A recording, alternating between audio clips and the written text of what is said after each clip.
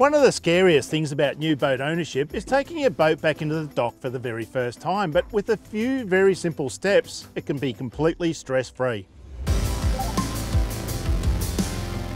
The most important thing is time, so use plenty of it. That clever use of time starts a few hundred metres out from the boat ramp. We're just going to stop the engine and see what the wind's doing. The idea is to go to the side of the jetty that will allow the breeze to push the boat off the side so it doesn't rub. Now would be an ideal time if you're on a bigger boat to fix your mooring lines on the side of the boat that you're going to put up against the dock. Now, from this point on too, you're going to need a little bit of patience.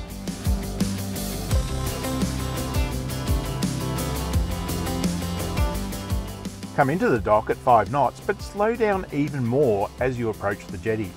Steer slightly up from the jetty as the wind will push you sideways. As you get closer to the jetty, start knocking the engine in and out of gear so you slow yourself right down. Don't forget, if you don't have the engine in gear, you won't have any steering. So here we are coming up on the jetty, nice and slow, nice and slow. Just going to knock it in and out of gear a couple of times just to make sure that we slow right down but still keep forward momentum going. As you come up to the jetty, grab whatever you can and just slow the boat's momentum. That's it, we've done it. If you've done it the right way too, you should start and feel the wind push your boat off the jetty.